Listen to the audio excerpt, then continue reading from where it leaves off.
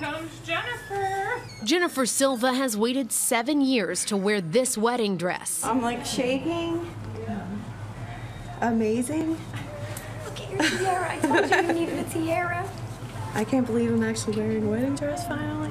Soon she'll have a real wedding, 7 years after she first said I do to her husband Javier in between cases at a courthouse. We made a deal that on our 10-year wedding anniversary that we would have like a big party reception. So if the deal was 10 years, why have the party at 7? I'd rather rush now, just in case.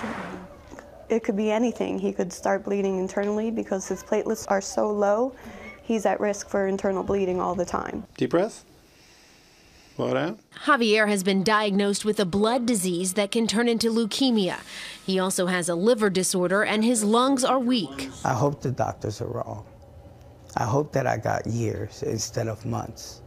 But you don't know that. So the couple ordered invitations and set a date. The wedding will include their 2 children, Jaden and Javion. Can you tell me about your daddy?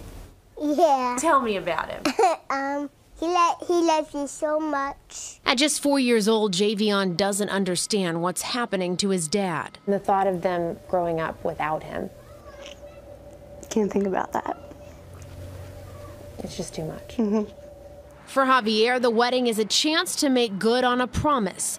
For Jennifer, it's the chance to stop time, if just for one day. I'm not trying to be greedy. Just one day that I can always remember. That's our day. With money tight, Jennifer's sister Justine has set up a Facebook page to raise money to help pay for the event. How often do you get the chance to make somebody's dream come true?